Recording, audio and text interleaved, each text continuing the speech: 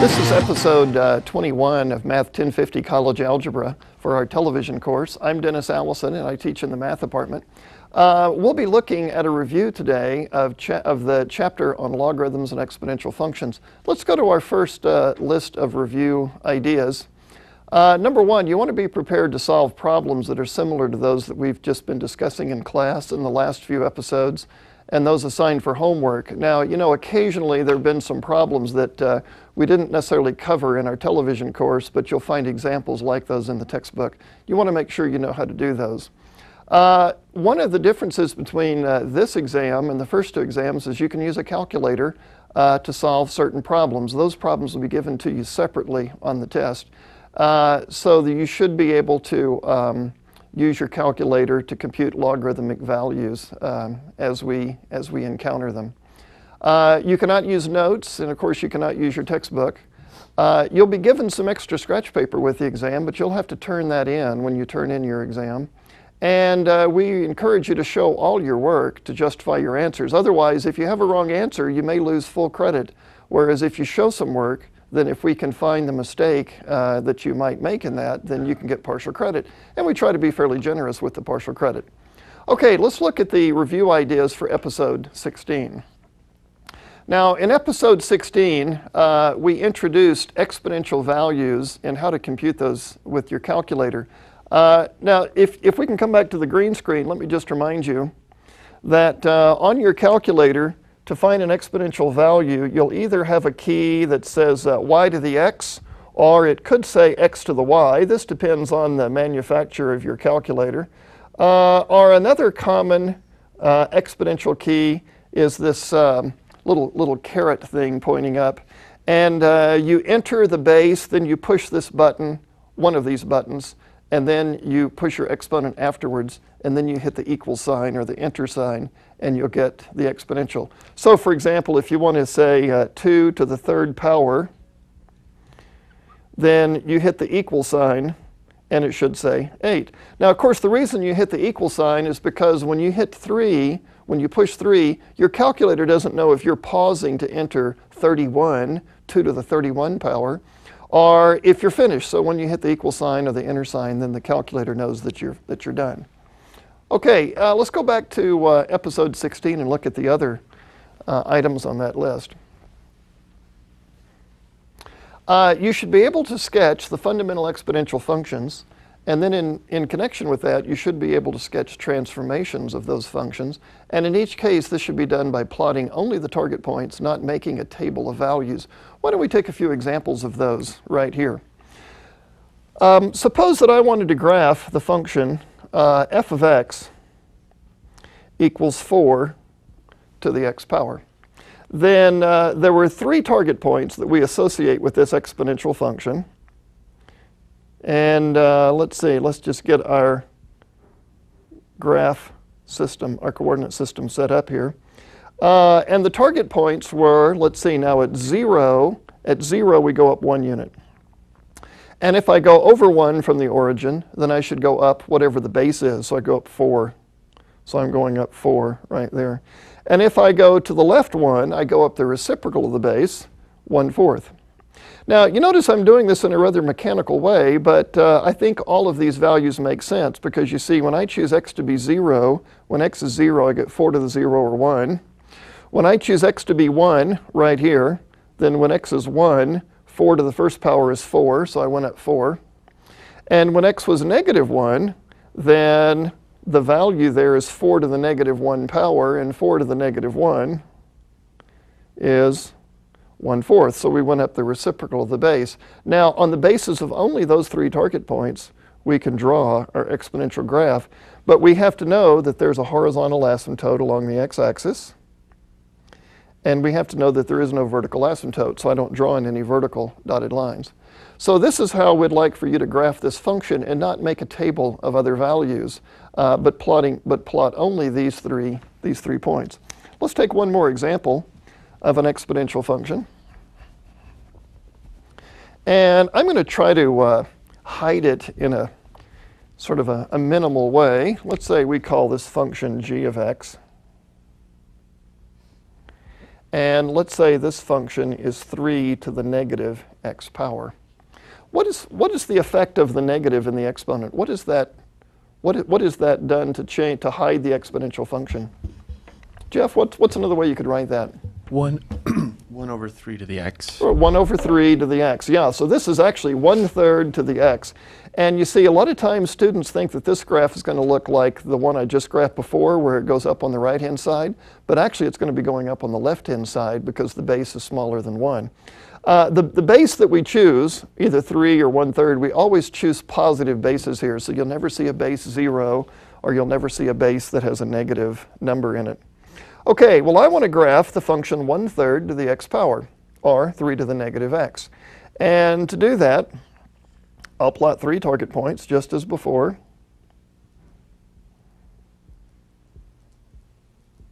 And I'll plot them in the same way. That is, at 0, I'll go up 1. If I go over 1, I go up the base. Now, when I say the base, I mean the base in this expression, 1/3. And if I go to the negative, if I go over to -1, I go up the reciprocal of the base. And there's the reciprocal of 1/3 is 3. So I get a point at 3. And so this graph comes down and approaches the positive x-axis as a horizontal asymptote. Now you might say, well, Dennis, how are we supposed to know if 3 is the base or 1/3 is the base? Well, you see, a function is in standard form when it's written a to the x power, and this is where a is bigger than 0. So if there's a negative exponent here, I have to get it to the form a to the x, and then a is the base that I use when I'm plotting these points. Okay, now let's look at transformations of these functions. This is still in episode 16. And this time, I'm going to take the function f of x equals 2 times e to the x minus 1 minus 2. Now, I have 3 different transformations in this function, 3 different basic transformations. When I subtract 2 on the outside, that's going to lower the graph 2 units. And when I subtract 1 directly on the x, that's going to shift it to the right 1 unit. And when I multiply by 2, that's going to be a stretch. So it's going to double the altitude of the points, or stretch them away from the x-axis. Now, when I write 2e to the x minus 1, you may be asking whether this means 2 times e all raised to the x minus 1, or 2 times the quantity e to the x minus 1. And it's the understanding in algebra that if you raise something to a power and you multiply, if there are no parentheses, the exponent comes in before the 2. So in other words, the exponent is applied, and then afterwards I multiply by 2, and then I subtract 2 on the outside. So, so this is the way we interpret this expression. Okay, so when I go to draw this graph, I have to know something about the number e. And can anyone tell me what the value of e is approximately? Well, it's about 2.7. We said 2.718, but I think when we get down to locating points, I think 2.7 is close enough. And by the way, 1 over e, we said, is about 0.36, or what I use is roughly 1/3. This is about 1/3. So you want to keep these 2 values in mind. Let me add the 1/8 on there just to be a little bit more precise, but I don't think we'll be able to plot points with as much accuracy as to show hundredths and thousandths in the decimal expansion. And 1 over e, I'll be locating as roughly 1/3. Okay, so we said we're going to be lowering this graph 2 units. So if I lower the graph 2 units, I'll put in a horizontal line right here. This is the line y equals -2. And we said we were going to be shifting the graph 1 unit to the right, so my vertical axis is going to be shifted over 1 unit. Let's see, that was the x-axis, this is the y-axis, so this is the line, x equals 1. And so this is the point I would consider my new origin, is how we referred to it. This is the original origin, and now we're at the new origin. And what I'll be doing now is to double the altitude of every point because there's a stretch of 2. Okay, so at 0, I'd normally go up 1. Rather, at the origin, I'd normally go up 1. I'm going to go up 2 units because I've stretched it 2. And if I go to the right one, I would normally go up e. I'll go up twice that amount. Let's see, now e is about 2.7, so twice that's about 5.4. I'll go up a little bit over 5, between 5 and 6. 1, 2, 3, 4, 5, 6. Between 5 and 6, about halfway between, I'll go up to a point right about there. Now you might say, Dennis, exactly how high is that? Well, since I started 2 units below the original x-axis, this is actually at an altitude of 2e minus 2. 2e minus 2 is actually how high that value is right there.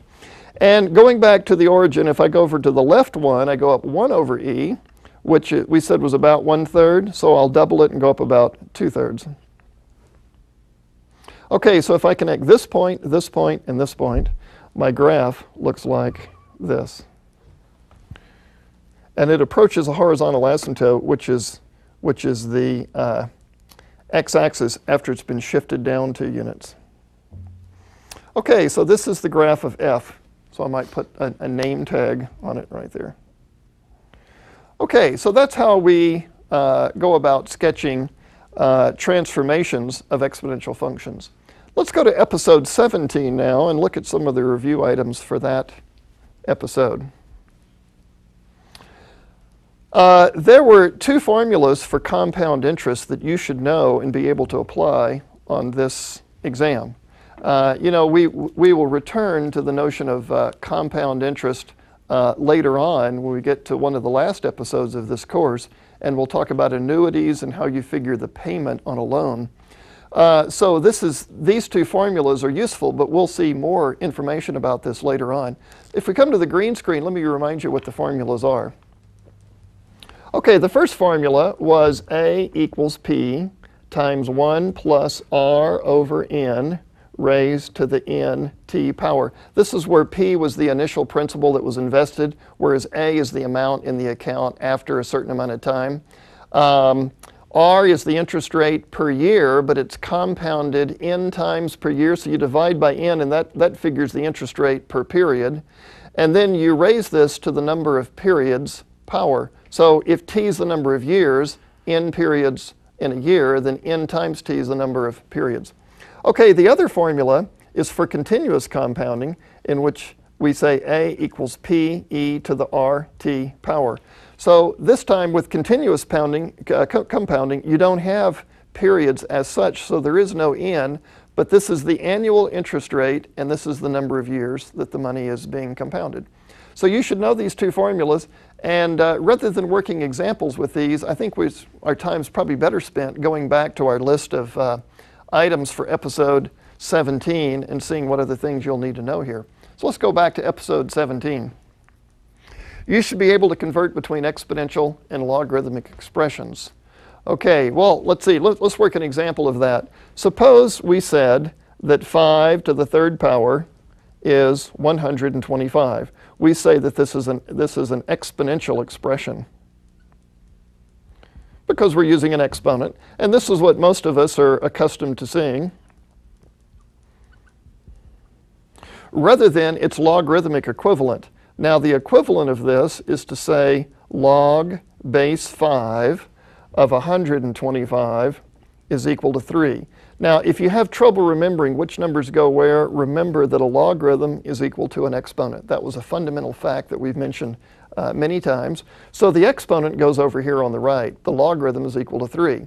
And the base 5 raised to the 3rd power, that's also the subscript on the log. And that leaves the numerical answer, 125, to go on the inside. This is sometimes referred to as the argument. So 5 to the 3rd power is equal to 125. Let's try doing this backwards. Suppose you were given a logarithmic expression like the log base b of a is equal to c. And I'm using letters here to try to disguise what their meaning might be. And so the question is, how could I write this in an exponential form? Anybody have an idea how you'd write that? You could write it b to the c power equals a. Okay, Tony, do you agree with that? Looks like you were going to give an answer too. Yeah, that's what I was going to say. Okay, so b to the c power is equal to a. Yeah, because here's base b, so that's going to be the base over here. C is the exponent because it's equal to the log, so c goes as a superscript. And then this is equal to a. So now we're converting from a logarithmic expression back to an exponential expression. Okay, back to our episode 17 list. You should be familiar with common and natural logarithmic expressions and how they're abbreviated. That is that base 10, or common logs, are abbreviated as log, and natural logarithms are abbreviated as ln for natural logarithms. It means base e, and remember that e is about 2.718 approximately.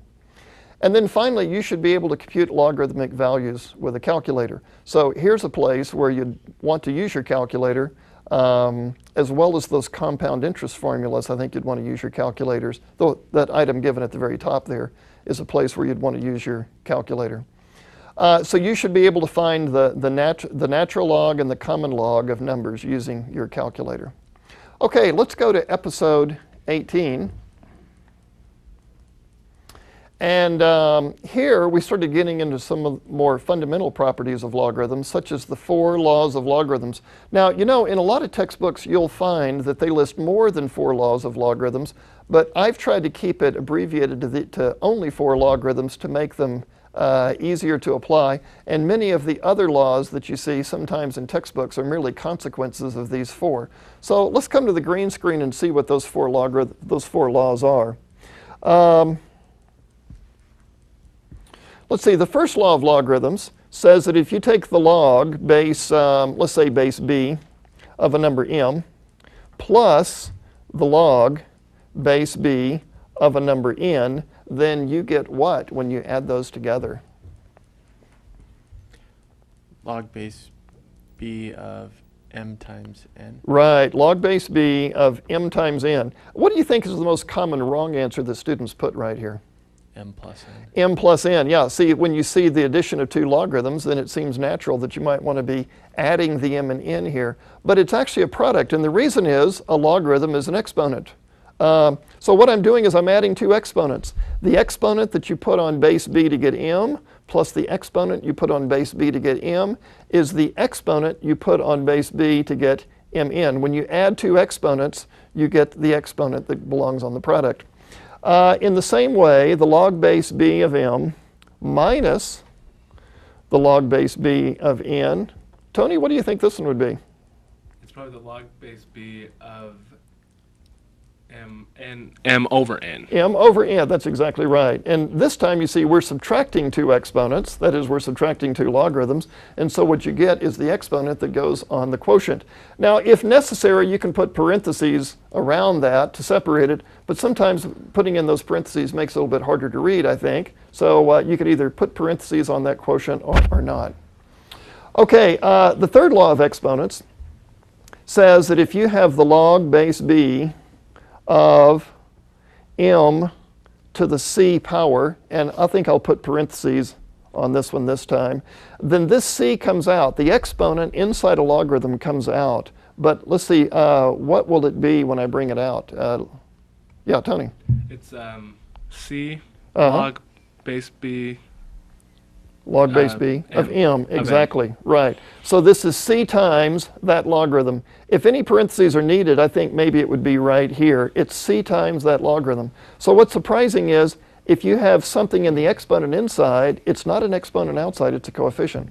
And as a matter of fact, one of the common misinterpretations of the rule is to take a c on the outside, and when you bring it in, it's a coefficient rather than an exponent, but it should be an exponent, of course. So these laws are two-way streets. You can go either way with this. If there's an exponent inside, you can bring it out as a coefficient. If there's a coefficient outside, you can bring it in as an exponent.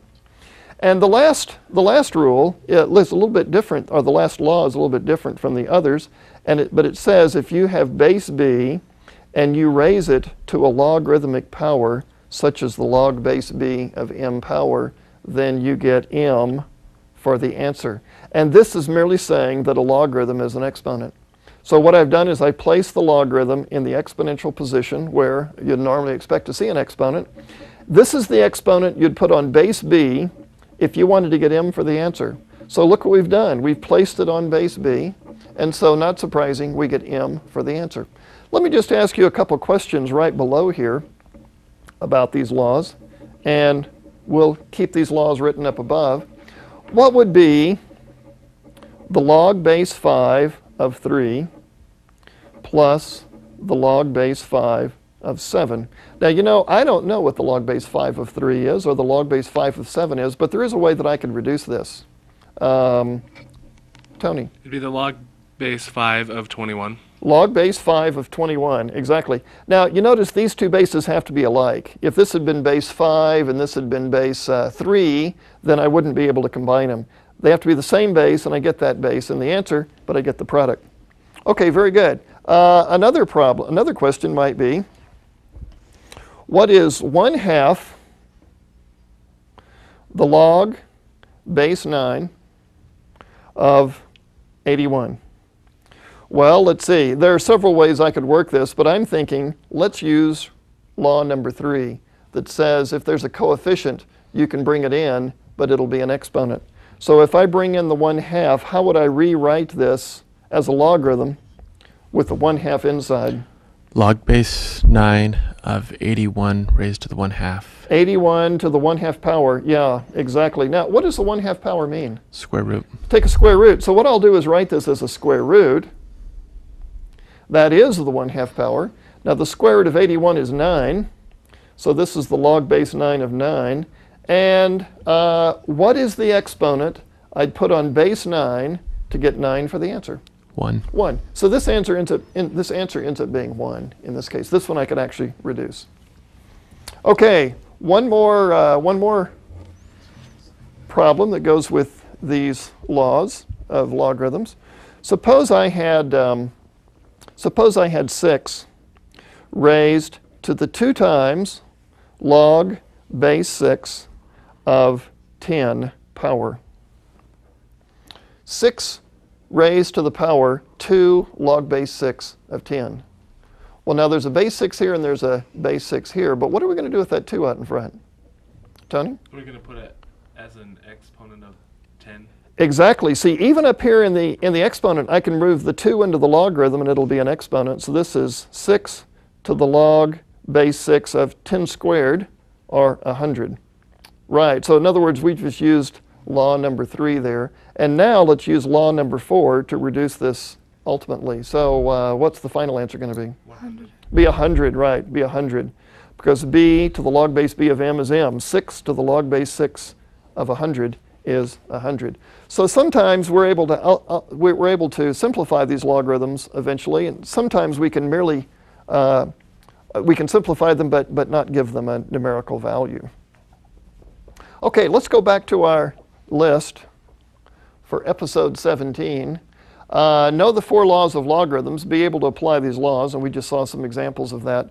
Know that logarithmic functions and exponential functions are inverses. Okay, now this is a fundamental property that's certainly important, and you'll get some sort of a question about this for sure, just like you will for those 4 laws we just went over when you're taking your test. So be prepared to know this next fact. Let's come to the green screen and discuss what that actually means. Suppose I have a function, f of x equals 5 to the x power. So this is an exponential function.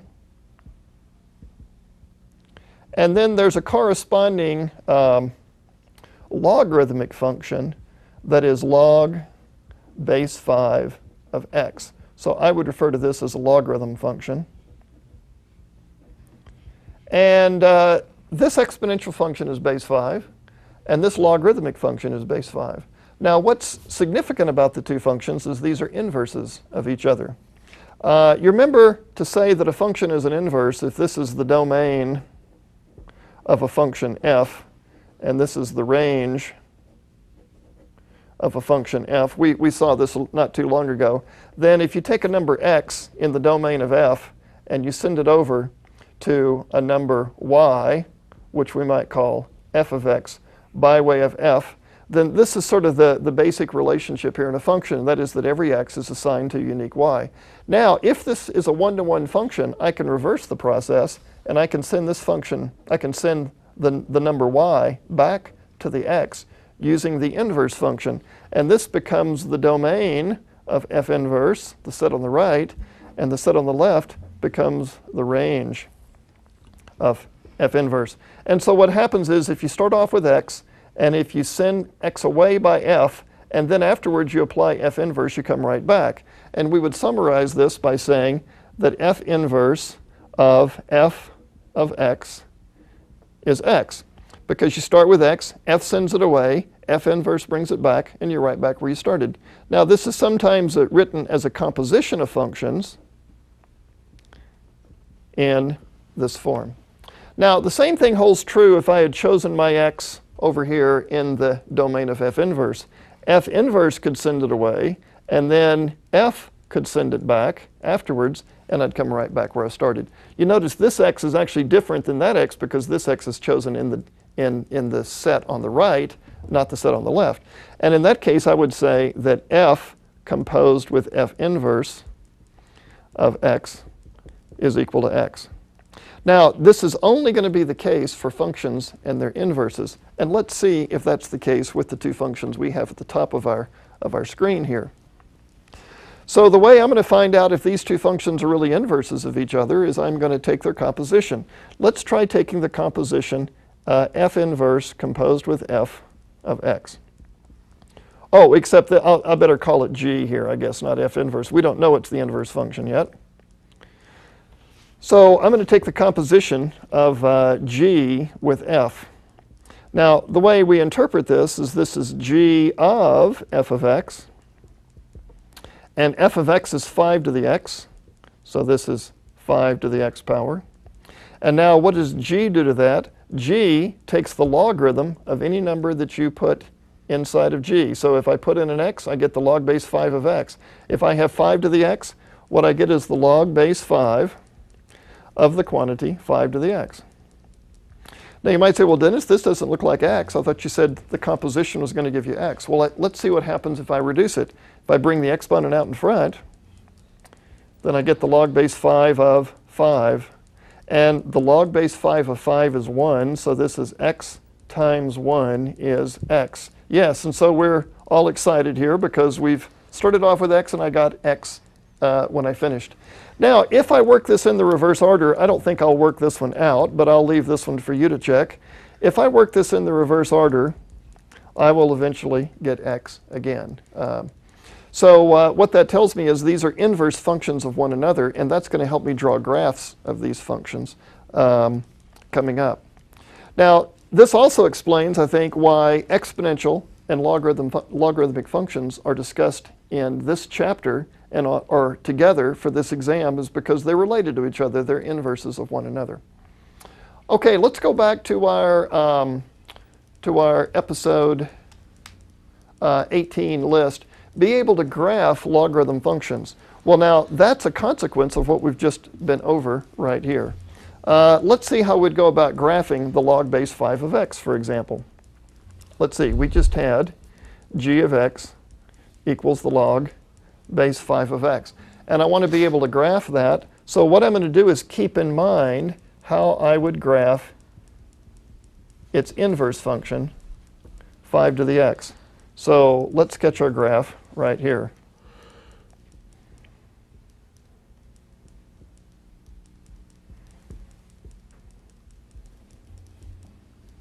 Okay, so what I want to do is to graph the function g, but I'm going to be keeping in mind what the graph of the function f looks like. You remember to graph this exponential function, at the origin, we started off and we went up 1. Well, for the inverse function, I'm going to be flipping this over, the 45-degree line. I'm going to be flipping that over, and instead of going up 1, I'm going to go to the right 1. And for the exponential function, if I went to the right 1, I'd go up 5. So now, when I flip it over, if I go up 1, I'll go over 5. And for the original exponential function, if I went to the left -1, I went up the reciprocal of the base. So now, when I flip it, if I go down 1, I go over the reciprocal of the base, or 1/5. And I get a graph that looks like this. And it approaches a vertical asymptote at the y-axis. So this is the graph of g of x equals the log base 5 of x. You know, one of the characteristics of fundamental logarithmic functions is they all cross the x-axis at 1. They have an x-intercept, but they have no y-intercepts. And a fundamental characteristic of the exponential functions is they all cross the y-axis at 1, and they have no x-intercept. So you see, everything's been reversed because of this inverse relationship. Let's try sketching a transformation of a logarithm function while we're at it. For example, suppose I wanted to graph the function f of t equals the log base 2 of x plus 3 plus 1. Well, basically, we're graphing, well, I should put a t in there, shouldn't I, because I said f of t. So basically, we're graphing the function f of t equals the log base 2 of t, but there are two changes being made in this graph. The plus 1 here causes the graph to do what? Move up 1? Yeah, it's going to move up 1. Thank you. Right, it's going to move up 1.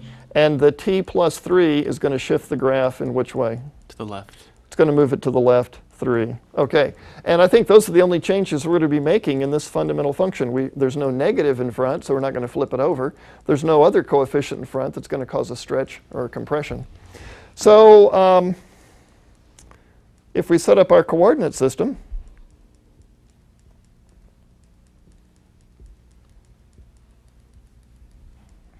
let's see, we said we're going to raise the graph 1 unit. So when I go up 1, that's going to make this point at 1 my new origin, except I still have to shift it over 3. And my vertical asymptote is going to move over 3 units. I'll put a dotted line in right here. This would be at t equals negative 3, because this is the t-axis and the y-axis. So that says that right here, that's at negative 3 plus 1. This is my new origin. And from my new origin, I should go to the right 1. And if I go up 1, I should go over 2. And if I go down 1, I should go over 1/2. So here are my 3 target points. And on this basis, I can sketch the graph. Yep, and so this is the graph of capital F. Now, when you graph these functions, you should plot only the target points and not make a table of values. Now, you might say, well, Dennis, what's wrong with making a table of values? Well, you see, what we're trying to do is to graph these by speed and not necessarily accuracy. If I plotted more points, I could get a more accurate graph, but I'll never get a truly accurate graph because I just can't plot all the points that the graph goes through.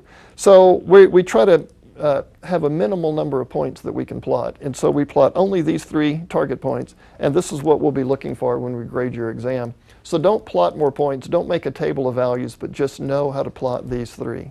You should be familiar enough with those points based on our previous discussions and the homework that you've been doing. Okay, so those were transformations of logarithm graphs. And there are only 3 new graphs that we talk about in this course. Those are the conic sections that will come up later on. Okay, let's go to episode 18. Excuse me, I'm sorry. We want to go to episode 19. Okay, we want to be able to solve exponential and logarithmic equations. And there are quite a variety of these. Let's just take a few examples to kind of remind you what they might look like. Now, first of all, let's take a problem that you can solve, that you could have solved actually before you took this course. That's an exponential equation. So if you come to the green screen, suppose we had 7 raised to the x minus 3 power equals 49. Now, this is an equation because I have 2 quantities equal with a variable in it. And because there's an exponential expression in it, I'll call this an exponential equation. But that doesn't make it difficult to solve. This one's actually fairly straightforward.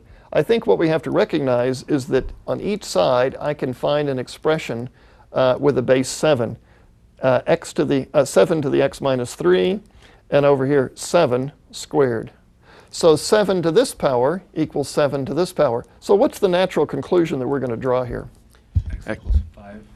Well, okay, that is going to be the answer, but what I'm thinking is I know that this exponent should equal 2. So x minus 3 equals 2. And you see what's significant here is this is now a linear equation. It's like the most fundamental equation that we could solve. So I no longer have an exponential equation, I have a linear equation. And if I solve it, Tony says x will equal 5. That's exactly right. So here's our solution. And we found it by actually changing the problem into a simpler form and then solving that. So x is equal to 5 here. Let's just check that. If I substitute in a 5 right there, then I'm going to have 7 to the 5 minus 3 power. That's 7 squared. 7 squared is 49. That's right. Okay, now let's take a problem that's maybe not quite that easy to solve, but is still an exponential equation. And for this next one, we'll be using a calculator. Suppose we had 10 to the 2x plus 1 power is equal to, let's say, 74 is equal to 74. Well, you see, the problem now is I have a base 10 here, but I don't see any way I could make that a base 10. I don't see any way I could make these have a common base. So now I'm going to have to solve this exponential equation, but what I'll be doing is applying logarithms. So I'm going to take advantage of the fact that exponential functions and logarithmic functions are inverses of each other. I should take a log on both sides. Now, you know, technically I could use any base I wish. But what do you think would be the most natural base to, maybe natural is the wrong word to use here. What do you think would be the most appropriate base to use? Maybe 2. Well, not 2, but since there's a base 10 here, and I have base 10 on my calculator, I think I'll use base 10, or a common logarithm. Base 2 might seem appropriate because these both have a factor of 2 in them, but I think since I have base 10 on my calculator, I'll use that. So log base 10 of 10 to the 2x plus 1 equals the log base 10 of 74. Now, why am I not writing a subscript on these logarithms? Because if you don't write a log, or if you don't write a subscript, it's just assumed that it's 10. Yeah, if you don't write a subscript, it's assumed to be 10. Now, you know, I should give you a bit of warning here. If you're going to take more mathematics and science courses, there are some later textbooks that will write log to mean a natural logarithm as opposed to ln. You remember ln means a natural logarithm in our course? So you have to be kind of careful. In some more advanced math courses, the natural log is used so commonly that when they write log, they mean base e. But we'll be assuming that log means base 10. This is the way it would be written on your calculator. Now, I'm going to use a property of logarithms to bring the exponent out in front. 2x plus 1 times log 10 equals the log of 74. And what is the log of 10? 1. Is 1. Yeah, this number is just a 1. Because remember, a logarithm's an exponent. What's the exponent you'd put on this base to get this answer? Well, you'd put exponent 1 on base 10 to get a 10 for the answer. So that's 1. So this tells me that 2x plus 1 is equal to the log of 74. Now, I could calculate this on my calculator, but rather than doing that yet, I want to get the exact answer. I'm going to solve for x. 2x is equal to the log of 74 minus 1. And then I'm going to divide by 2, and I have the log of 74 minus 1 all over 2. Now, I would call this the exact answer. And you see what I did to arrive at that is I solved this linear equation that I had in the middle. This is a linear equation, even though it may not look linear because of this expression, but this is merely a number. So 2x plus 1 is equal to this other number, and I isolated the x. Now, of course, most people would want to approximate that to find out roughly how much that is. So if I go to my calculator, I'll find out how much this expression will be. If we can zoom in on my calculator right here. And here's one of those places where on the exam you might want to have a calculator available to you. So I'm going to take the log of 74. Let's see, the log of 74 minus 1. Oops, excuse me, minus 1. And I'm going to total that up and then divide by 2. So that's the log of 74 minus 1. Now divide that by 2. And I get 0.43. Let's round that off. 435. I'm going to round that off to 3 decimal places, 0.435. So I'll write that as 0.435. Okay, now I was using a TI-82 to work that problem. Now let's go to a different calculator and just see how the difference in the keys will be. So, okay, now one of the differences here is that the order of the key usage is going to change just a little bit. So this is a TI-30, and let's see how the problem will be solved here. Now, to find the log of 74, I'm first going to enter 74 and then push the log button. And then I'm going to subtract 1 equals.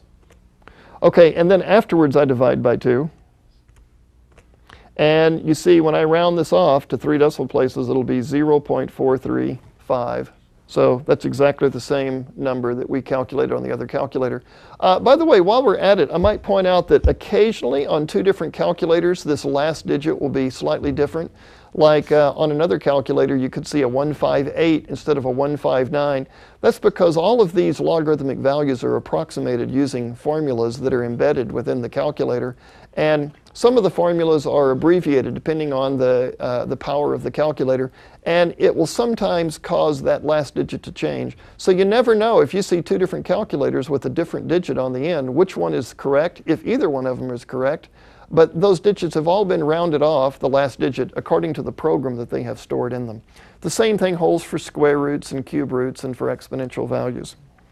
Okay, well, you can see, well, the answer that we just calculated, 0.435, is the same on both calculators. Okay, now, those are 2 examples of exponential equations. Now, there is a formula I don't think I've mentioned yet today that you need to be aware of, and that's the change of base formula. So let's go to the green screen and let me just remind you how that goes. For example, suppose you wanted to find the log base 2 of 7, but you go to your calculator, you don't have a log base 2 button. So what you would do is use the change of base formula that says you can write log 7 using any other base, say base 10, log 7, but then you have to divide by that same logarithmic base of the old base 2. So the log of 7 divided by the log of 2. Another way to write this would be to say take the natural log of 7. That's log base e, 2.7 approximately. But then you have to divide by the natural log of the old base 2. And on our calculator, we have an LOG button and we have a natural log, LN button. Those are the only 2 they've given us, but we don't have a log base 2 button. So if you wanted to find this logarithm with this base 2, you'd have to convert it using the change of base formula to either common logs or natural logs. Okay, I don't think I mentioned that in earlier today, but you certainly want to know that formula as well. Okay, now let's try solving a logarithmic equation. And suppose the equation were something like this. Let's say we have the log base 3 of x minus the log base 3 of x plus 1 is equal to 2. Now, here I have an equation, but I have logarithms involved in it rather than exponentials, so I would refer to this as a logarithmic equation. And when you see a problem, something like this on the exam, what you should do is combine the logarithms together. So I'm going to write this as a single logarithm, log base 3 of, now let's see, I've subtracted 2 logarithms. So that'll be the log of the, what do I put here? You put x over x plus 1. X over x plus 1, right. That was using our second law of logarithms that we saw earlier. So the log base 3 of this expression is equal to 2. Now I'm going to change this to exponential form, that by removing the logarithm and saying 3 raised to the second power is equal to the quantity inside. 3 to the second power equals x over x plus 1. Okay, well now what I have is a rational equation because I have a rational expression in it. I have this ratio. So this is a rational equation. And I'd like to solve that. Well, this says 9 is equal to x over x plus 1. And let's multiply both sides of x plus 1, and that'll be 9 times x plus 1 is equal to x. Well, you know, I no longer have a ratio. This is a linear equation. So I'm slowly getting this down to a form that I'd like to solve. And I think this one we can work with. This says 9x plus 9 is equal to x. Or that says that 8x is equal to negative 9. And that says that x is equal to negative 9 over 8. Negative 9 over 8. So therefore, do you think that this is the solution to that problem? Well, you would think so, but you know what? We have to throw this one out, and we have to say that there's no solution. Now, why is that? You can't take the log of a negative number. Yeah, you see, back here, there was an assumption that we were making about x. You can't take the log of a negative number. You remember logarithm graphs have this general shape? We said that they cross at 1. And therefore, when you take a logarithm, you can't take a log of a negative number because there's no graph over here. So we were assuming all along that x was bigger than 0. And I was also assuming that x plus 1 was bigger than 0. Well, it turns out if x is bigger than 0, x plus 1 has to be bigger than 0, so this really wasn't of any consequence in this problem.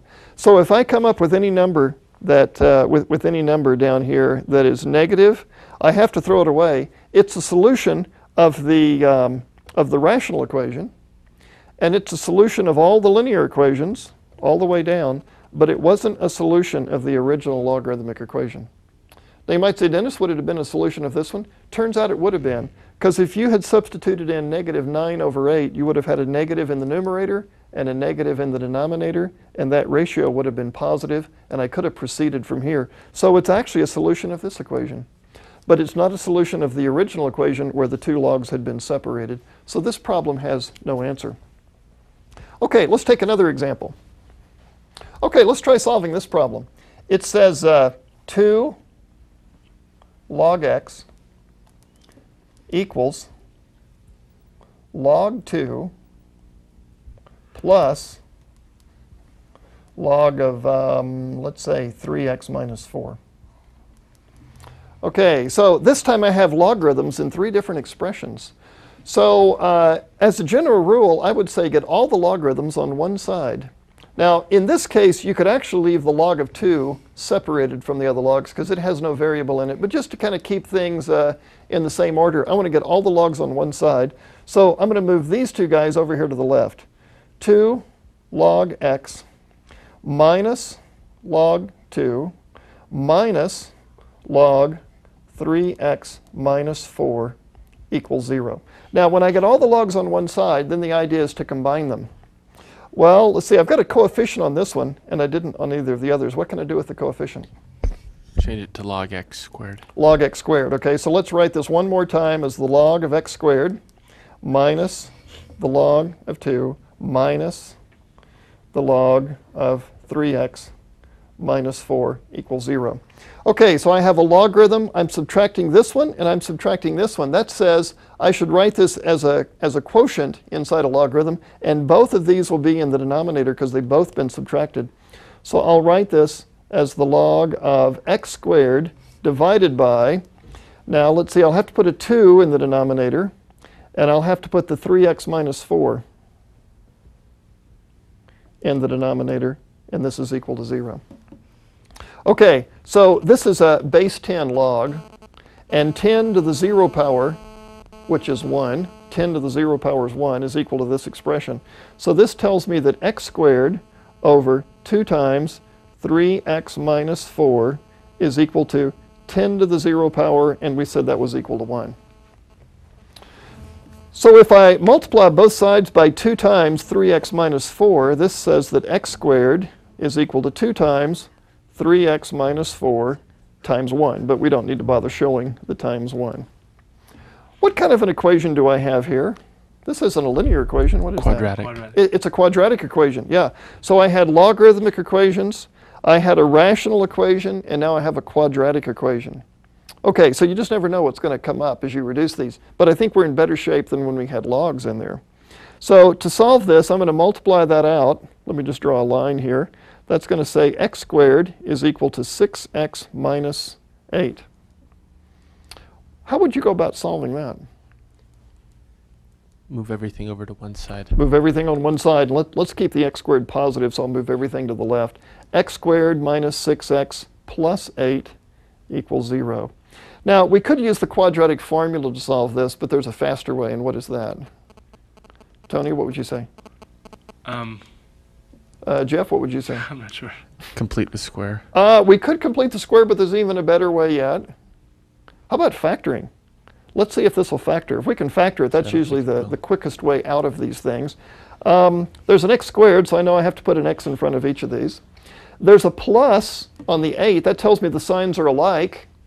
And there's a negative, so something's negative. If the signs are alike, they must both be negative. So now I'm looking for two numbers to fill in here that will give me that quadratic. What should they be? 2 and 2 and 4, right. Very good, 2 and 4.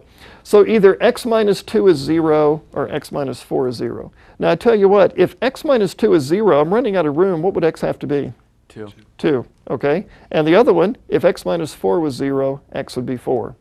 Now, do all these numbers make sense? Because you see, we may have to throw one of these roots out like we did before. Let's take the 2. If I substitute the 2 back here, log 2, that's okay. Log 2, well, that one's constant there. And this would, if I plug in a 2, that'll be the log of 2. As a matter of fact, I think you can see this says 2 times the log of 2 is the log of 2 plus the log of 2. Yeah, that would be 2 times the log of 2. This one certainly checks, and it's just fine. How about the 4? 2 times the log of 4 equals the log of 2 plus the log of, how much will that number be when you plug in a 4? 12 minus 4 is 8. Yeah, 12 minus 4 is 8. But I don't see any negatives coming up inside the logarithm, so this number should check that problem. If you work that out, those two sides should be equal. So both of these numbers are, shall we say, keepers. If I had to throw one out, the term they use for that is an extraneous root. But this time we don't have an extraneous root. We did have an extraneous root in that last problem that we worked though. Okay, let's go to episode 20 and look at applications of exponentials and logarithms. And first of all, let me point out that in the episodes that we've just finished recently in the last few days, we talked about the pH of a solution. We talked about the decibel level of sound. We talked about the Richter scale. I'm not going to ask you about any of those on the exam, so you don't need to know those formulas, and I won't be asking you about those, primarily because we didn't spend a lot of time on that.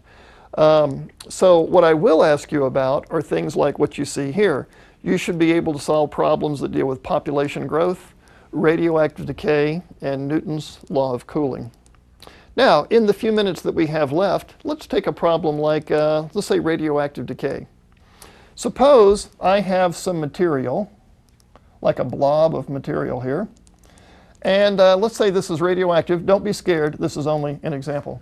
Okay, let's say this is radioactive, and what if we have 4 grams of radioactive material? This could be uranium or some other radioactive element. Now suppose this material has a half-life of, let's see, let's don't make the half-life too long. What should we pick? Half-life of, let's say in days. How many days? 7. 7 days, okay. 7 days, 1 week, okay. That's the half-life, 7 days. So in other words, if at this moment I have 4 grams of the radioactive material, 7 days later, how much of this will still be radioactive? 2 grams. 2 grams. Half of it has become a stable element. The other half is still radioactive. And after another week, how much of this will be radioactive? 1 gram. 1 gram, because every time half of the remaining material becomes stable and half is still radioactive. So we might ask this question, how much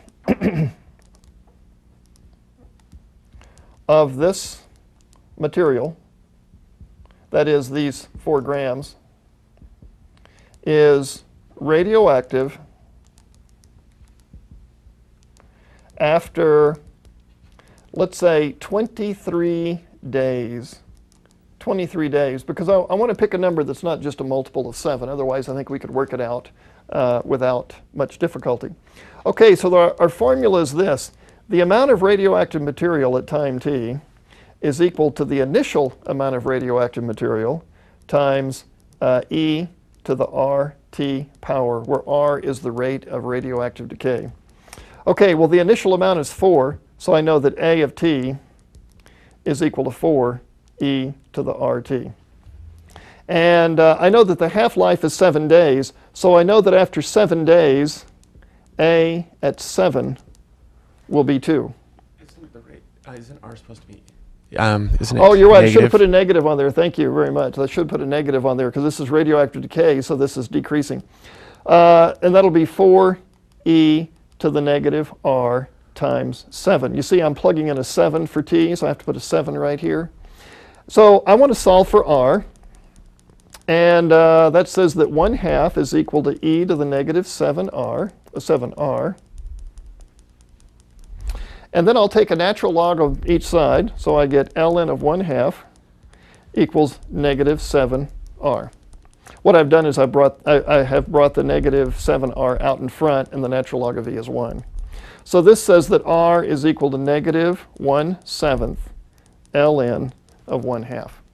So if I want to find out how much is left after 23 days, I'll have to compute A at 23, and that's going to be 4 times E to the negative R power. Let's see, now I already have a negative on that, so the negative R power is the 1/7 ln 1/2 times T, which is 4 times 1/2 to the T over, oops, that should be 23 for T. We'll put a 23 right there. 23 over 3. See, if I put 23 here, I have to put 23 in over 7. Okay, now I think I'm just about out of time, but if you multiply this out on your calculator, you'll have the number of grams of material that's radioactive after 23 days. Well, I will see you next time for episode 28.